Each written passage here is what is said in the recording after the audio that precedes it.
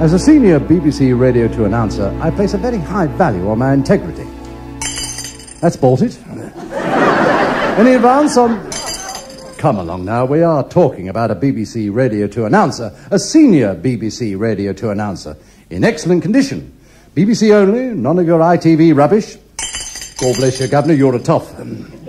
One of the best in the business at reading the shipping forecast, introducing a book at bedtime, The Archers, Saturday Night Theatre, The Gloria Hunniford Show. Any questions? I have. What's that?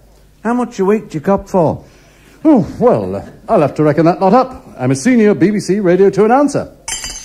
A registered pauper, a certified beggar, a qualified vagrant, and I've just been accepted into the Loyal Ancient Order of Scroungers. How much do you touch for with that lot? I'll just reckon that lot up on my favourite instrument. Beautiful. How much? 287 quid a week, including danger money. Danger money? For introducing Jimmy's Cricket Team starring Jimmy Cricket.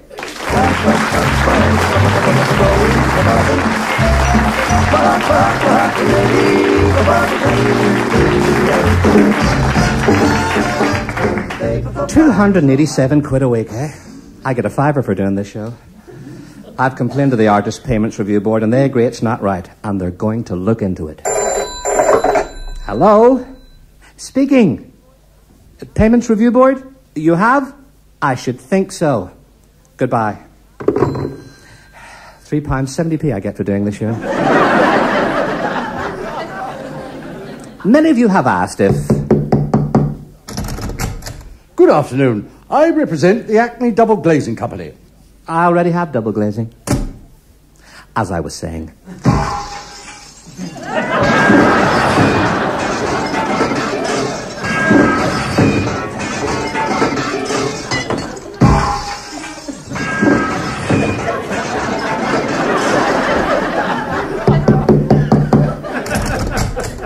Care for a quote?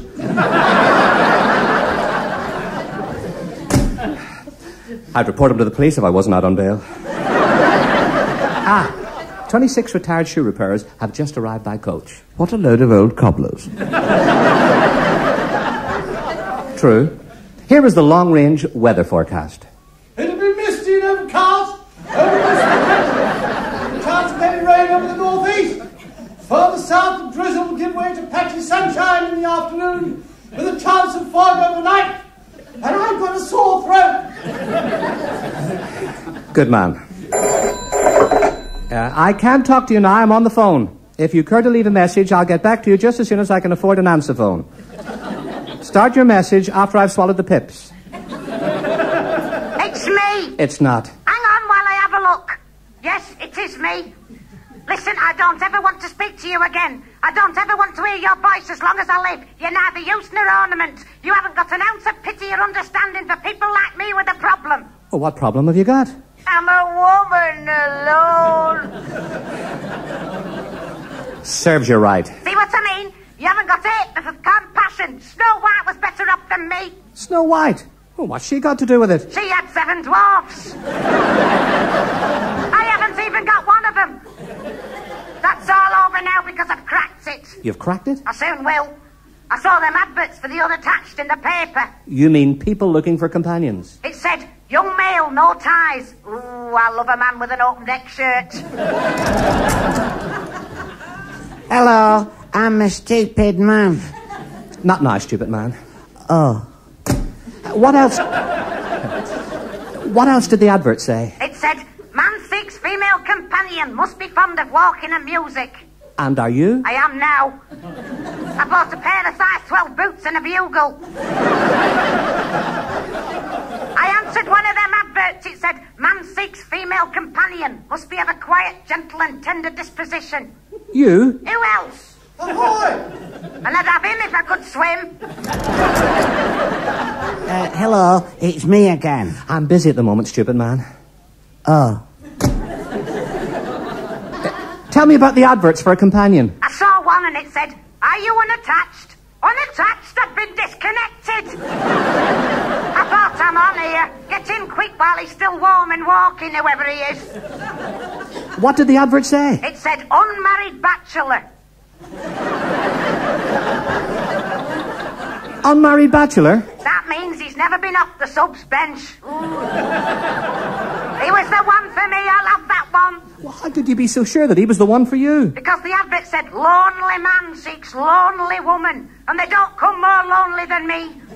Must be prepared to share a life of solitude deep in the countryside. Ooh, I knew then who he was. I knew. Knew he was what? A farmer's lad. Big, hunky, rugged lad with the weather-beaten face. Shoulders on him like a row of terraced houses, and a chest. Ooh, a chest like he had an accordion on underneath his singlet.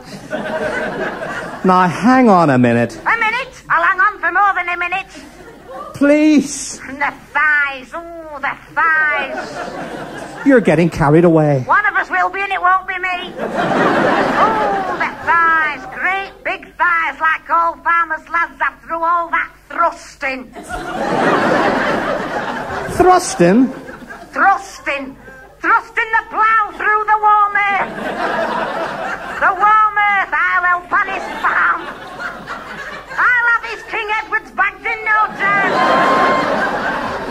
I wasn't going to let this one go. I've as much chance of finding another one like him as I have of finding a little chef at top of Mount Everest. I'm having this one. I'm sorry to be a nuisance. Can you come back later, stupid man? Not really. Excuse me, is that the young lady what answered my advertisement? Him, he put the advert in the paper? I did. No, I'd rather be a woman alone.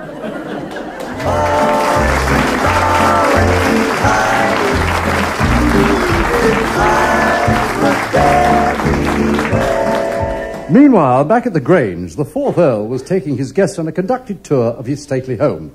Everyone paused to admire the relics hanging from a beam in the main hall, which belonged to a 15th century acrobat who should have had more sense. In the greenhouse, Lord Timothy was admiring a rather splendid Venus flytrap, when it quite suddenly closed with a sharp snap, and Lord Timothy is now a life member of the Women's Institute. Meanwhile, at a nearby railway station... Goodbye. Goodbye. Goodbye. Goodbye! Goodbye. Goodbye. Don't forget to write. Goodbye. I won't. Goodbye. Look after yourself. Goodbye. I will. Goodbye. Give us a ring when you arrive. Goodbye. I will. Goodbye. Have you got a clean hanky? Goodbye. I've got one. Goodbye. I'll let you know about the other. Goodbye. Thanks very much. Goodbye. Don't forget to eat all your sandwiches. Goodbye. I won't. Goodbye. Keep your chin up. Goodbye. I'll do my best. Goodbye. We'll miss you. Goodbye. I miss you. Goodbye. We all will. Goodbye. You'll soon get settled in. Goodbye. I'm sure I will. Goodbye. If you need anything, just let us know. Goodbye. I will. Goodbye.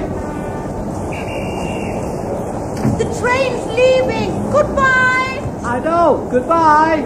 Take care. Goodbye. I will. Goodbye. Don't forget your old mates. Goodbye. I won't. Goodbye. Goodbye. Goodbye.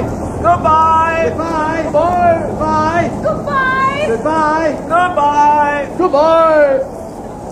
Who was he? I've no idea. Me neither.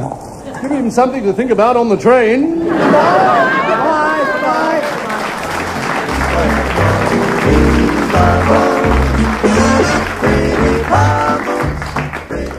Really stupid, that was. You're not wrong, stupid man. All those people saying goodbye, and they didn't know who they were saying goodbye to. That's because their heads are full of Jolly Robins. It was a bit strange. It were a mystery. And where there's a mystery, you'll always find him. Who? You know.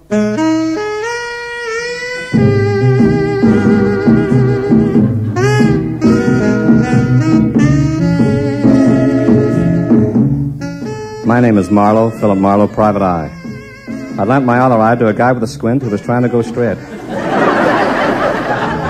I'd been to a drive-in movie. I parked next to a couple seated in the back of their car. They weren't watching the picture. They were more interested in the forthcoming attractions. It was a Tarzan film. Jane smacked Cheetah saying, "Tarzan got to eat that banana." I'd seen this picture before. I closed my eyes because I didn't want to watch the next bit where Tarzan comes swinging through the trees and the vine snaps and he hits the coconuts. I looked at my watch. It was 15 after 9 o'clock, a quarter past the hour. Time to go. I drove my brand new Buick along 9th and 10th, turned into 11th and 12th, along 13th and 14th, straight into 15th. That was a mistake. There was no 15th. I was now driving a Bullnose Morris. I turned on the car radio. There was a dame singing, but the reception was poor. An unusual title, but a nice tune. I pulled up outside a plush apartment block. I took the elevator up to the 9th floor, put it down, and had a rest for a while.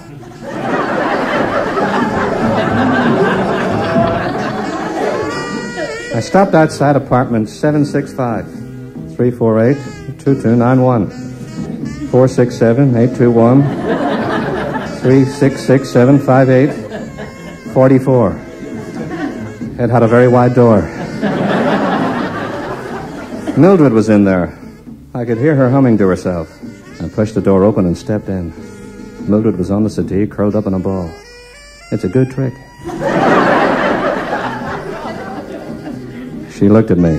Well, Philip Marlowe. Make me an opera and I'll change it to Desperate Dan. She laughed and threw her head back. I managed to catch it. I guess you found my husband. Is he dead? All over. I know you did it, Mildred. You stabbed him with a pair of garden shears. Did he say anything? Yeah, he said he was glad he didn't buy a lawnmower. He found out. About you and that young guy who sang at a run-down nickel-and-dime joint. I'm turning you into the DA. That's another good trick. I don't think so, Marlowe. She shoved a gun in my ribs. This made me angry. I'd only just cooked them. Sorry about this, Marlowe. No need to be. What do you mean? Freeze. Drop the gun, Mildred. We'll take over from here, Marlowe. We're taking you in, Mildred. Murder one. I felt sorry for Mildred. She had the world at her feet, and now she was heading for the state pen. See you around, Marlowe. Goodbye. No hard feelings, Mildred. Goodbye. It's what we get paid for. Goodbye. Goodbye. Only doing our job. Goodbye. Goodbye. Goodbye. Goodbye.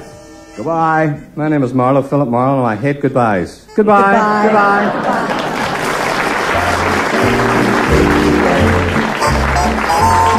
Goodbye. Now, folks, if you found that a bit hard-hitting, then why not turn the light down and listen to A Couple in Love?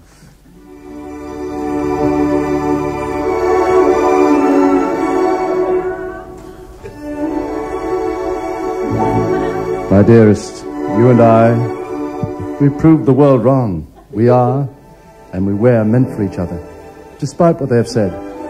To take the greatest poets the world has ever known to find the words that would sing out with the love that I feel for you. My whole body just tingles at the very nearness of you. The warmth of your presence, your innocence, your young, your desirable body makes me tremble in anticipation. Thank you.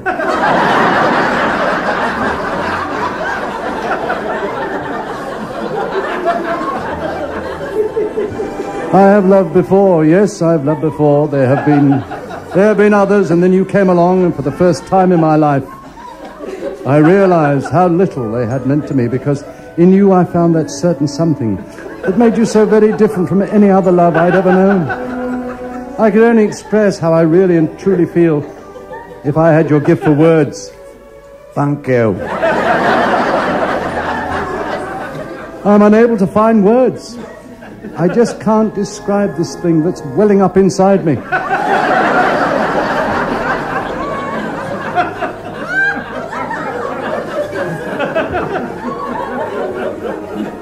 Thank you. It was a divine providence and nothing else that led me into the chemist shop that day.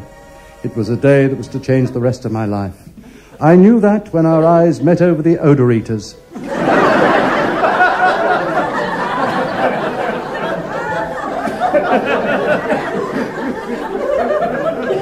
I had to see you again. I had to find some excuse to see you in that chemist shop where you stood with such grace behind the stack of pink ointment which said, apply freely to chaps at the top of your legs. I didn't have chaps at the top of my legs. I had an aching love in my heart. It was because of you that I bought 4 bottles of wart remover. It mattered little that when I returned to my lonely home, all the knobs dropped off the doors. Thank you. It was love and love alone that sent me to my doctor, where I told him I had a complaint. It was a lie, but I had to see you. He gave me a prescription, but I had no need for a surgical appliance. You were the only support that I ever needed. Thank you.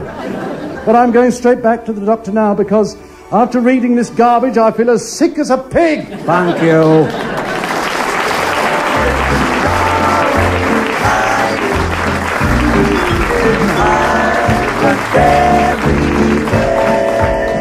It's a letter from my mammy. Dear Jimmy, your father went to see the local football team and our side got a penalty, and your father said the player who took the kick sent the goalkeeper the wrong way. He told him to turn left at Tesco's and he fell in the canal. You learn something new every day. Your father said that the fullback got sent off for kicking another player in the process.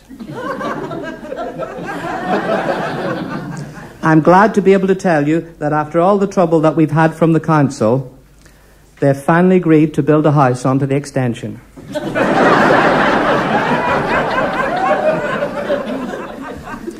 We have to thank the man from the housing department. He came to look at the way we were living and he agreed it was a bit cramped and the coal shed shouldn't be in the bedroom.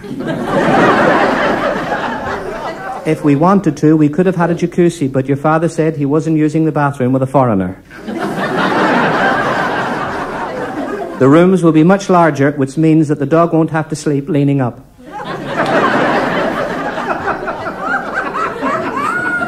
I'm getting a man in to do the decorating. The last time that your father did it, there was a great big bubble under the wallpaper. It was 3 days before we realized that the tortoise was missing. Your big Aunt Nora is still going to Weight Watchers, and she's now lost 4 chins. She has lost some weight, son. Last week she threw her bra away and a family of gypsies is living in it. Your granddad is a terribly independent man. He refuses to open the door to the Meals on Wheels lady, saying he doesn't want charity. The Meals on Wheels lady is just as determined as he is, and yesterday she shoved his dinner through the letterbox. We were 20 minutes trying to get the sausage out of his ear. That's all for now. Love, Mammy. P.S. and there's more. Your father lost his bus pass last week. He went to the transport department and they were very understanding. They have given him a skateboard. PP, double P and 2 S's. I was going to send you some homemade marmalade, but I thought not. Your father was cutting his toenails and I left the lid off the jar. Lots of love, Mammy.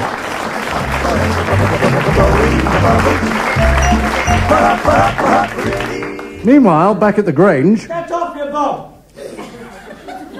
Back at the Grange, Sir Toby looked askance as a hungry ferret shot up the right leg of his trousers, came down the left leg and said, "That was a waste of time." Good evening. My name is Brigadier General, some man-sized tissues. Not many in the club tonight, Corporal. I think that your fellow officer friend has just arrived, sir. The devil he has. Man-sized, old fellow. Bless my soul, it's old Sticker. Sticker Stamp.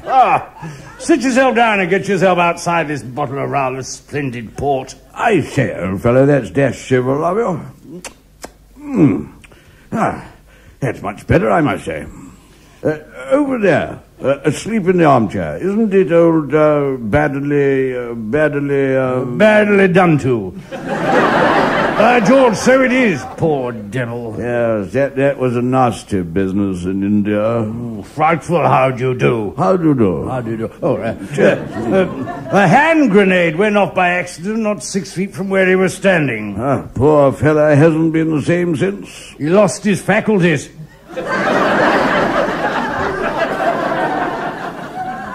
I'm not surprised. They found them 3 days later in a field. Didn't he have a rickshaw? Wouldn't you if a hand grenade went up not six feet from where he was standing? Cheers. Cheers. Cheers. Gin. Dash fine port, man size. Do you ever see anything of old Adam Pruned? Yeah, that's the chap. You ever see anything of him? He married a woman. Oh. The old rascal. Cheers. She's 22 and he's 87. Tried to see him last week. Tried? Tried to see him, man size? The doctor fella said he wasn't fit enough to receive visitors. I pinned a note to his oxygen tent. Would you care for another? That was the question that put him in the oxygen tent.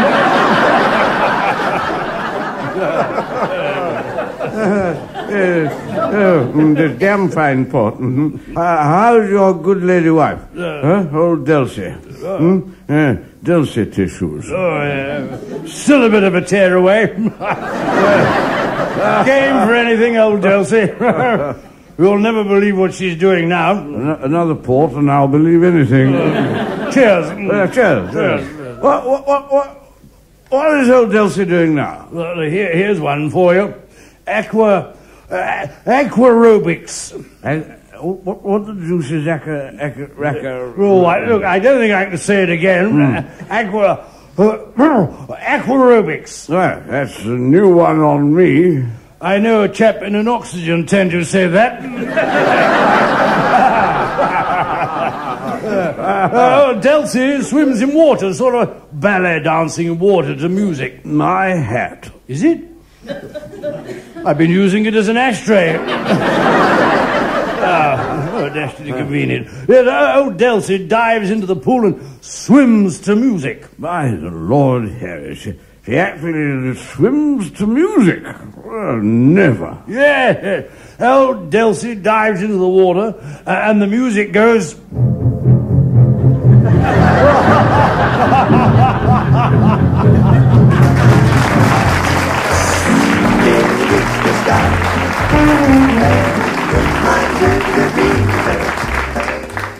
That reminds me, I went to see that film Jaws in the cinema. I got frightened. I said to the manager, I'm frightened. He said, well, sit in the shallow end. Meanwhile, back at the Grange, a stark, raw, evil terror was about to strike. They're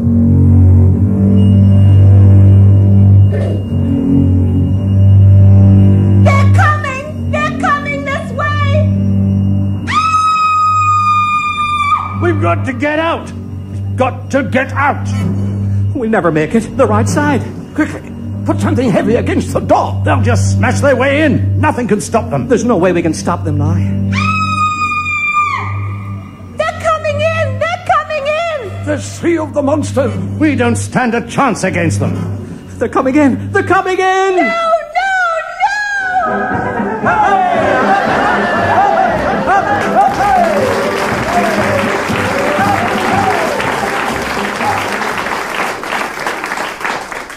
Ladies and gentlemen, your favorites, my favorites, everybody's favorites, the husband and wife singing duo, Daphne and Cyril Billington.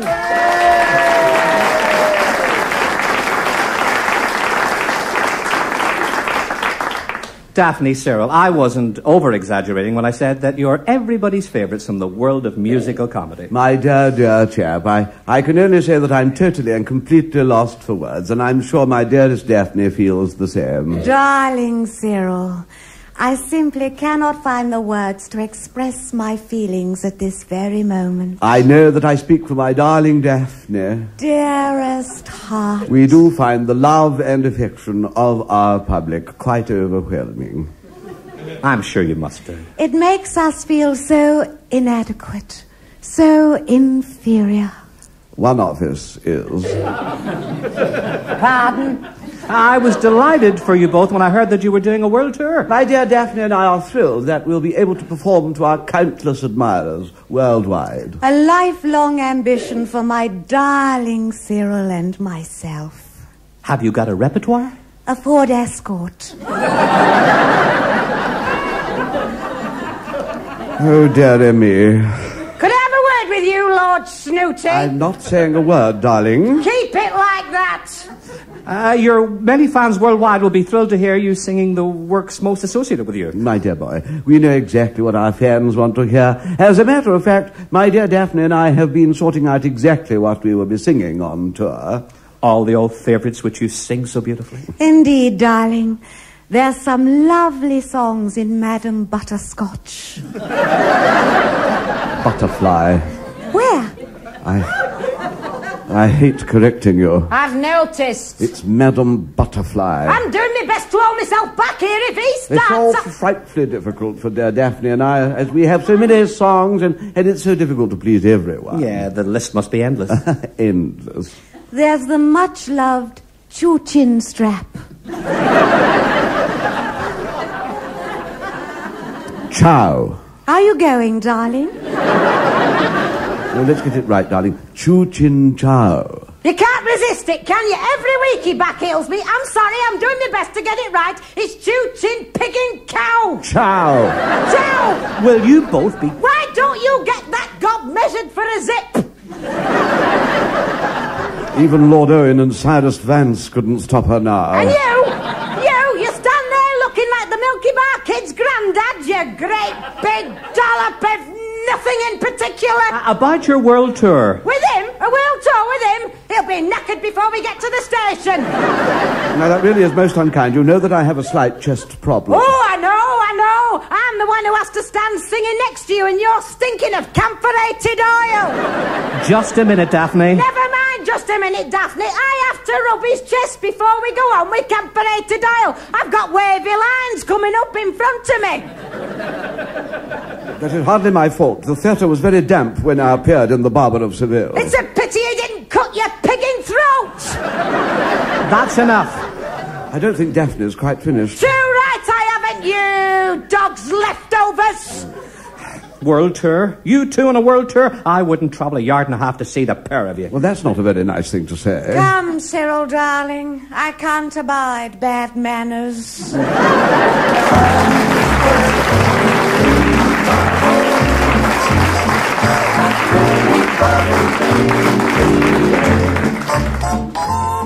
That was Jimmy's Cricket Team, starring Jimmy Cricket, with Bill Pertwee, Peter Goodride and Noreen Kershaw. The script was found stuffed in a broken window by Eddie Braben, and the show was produced at the Club Theatre, Altrincham, by Mike Craig, who was applied to go on a YTS scheme. However, let us not forget that throughout the whole mess, there was one who shone like a beacon with grace, charm and beauty. Thank you. Meanwhile... Get off your bum! I am.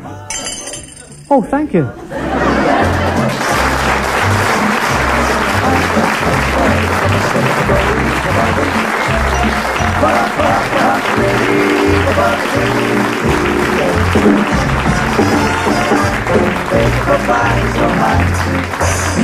Nearly reach the sky, and in my dreams they'll fade and die.